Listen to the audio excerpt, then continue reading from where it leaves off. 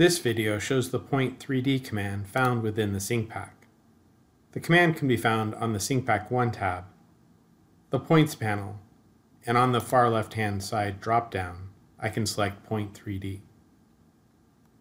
This will allow me to create Kogo points at selected points, using various settings. I can find the settings by typing S to the command line and pressing Enter, and it'll open up the point creation settings. Remember that you can always use the quick sets to create your own custom settings, and you can have multiple values.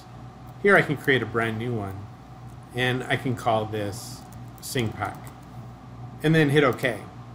And then later on, when I want to use these settings again, I can just select SyncPack from the list.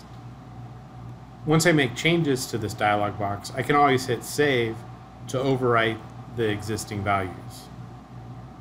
Here I can set what point numbering do I want, and I'm going to use the automatic option, which will most likely use the next number. If I want a particular number, I can always display the free point numbers to pick a value that would be appropriate.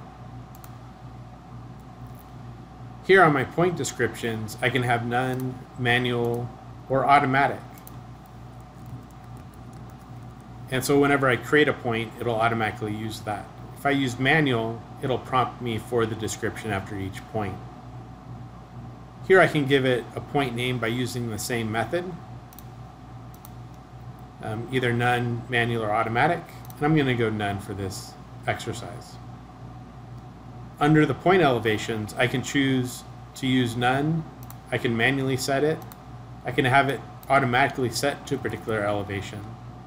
I can use whatever point elevation that I snap to, or I can grab it from a surface.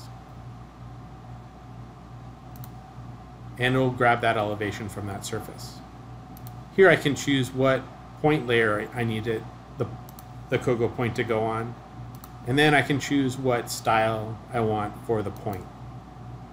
And then I can also include an elevation or label style to select, and I can add it to a particular point group.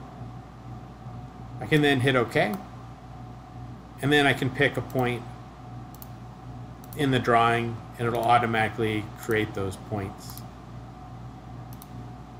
If there's no surface where I pick, it'll set it to no elevation.